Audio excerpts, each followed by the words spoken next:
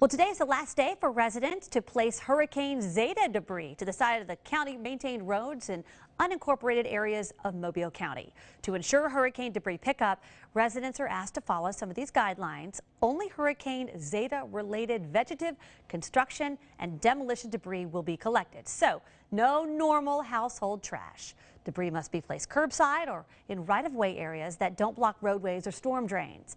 Vegetative debris should also be piled separately from construction and demolition debris.